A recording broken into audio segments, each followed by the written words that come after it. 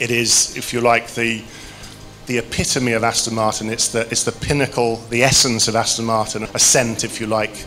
If you can try and embody everything that Aston Martin stands for in one object, one piece of art, then that's what 177 is. It's the 28th of April 2012, and for us, the biggest night of our life, really. This is the 177 reveal, V12 Zagato reveal here at Versace. We've got John Collegia and the Aston Martin jewellery range, as well as a very special guest flying in from the UK, the Global Design Director for Aston Martin, Marek Reitman. This car was launched as a race car. The first two cars went to the Nürburgring. They competed in, I think, the world's toughest car race, the 24 hours of Nürburgring, and both cars came home and finished. The language of the surface, the fullness is there to describe the form and the shape of the car, the power.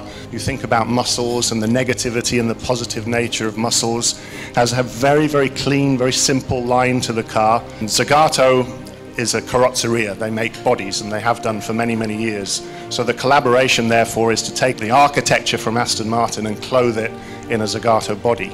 Every single panel on the exterior is either made of carbon fibre or aluminium. The aluminium panels are hand-beaten, hand-formed, hand-shaped. It has some very, very distinctive Zagato cues. The Aston Martin supercar 177, please put your hands together.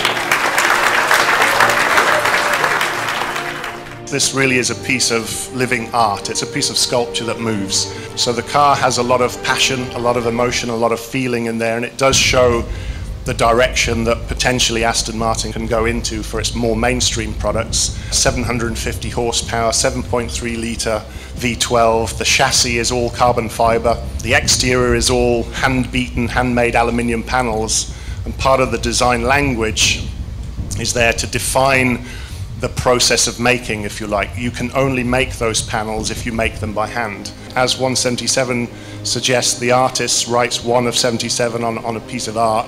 That's very much what 177 was inspired by.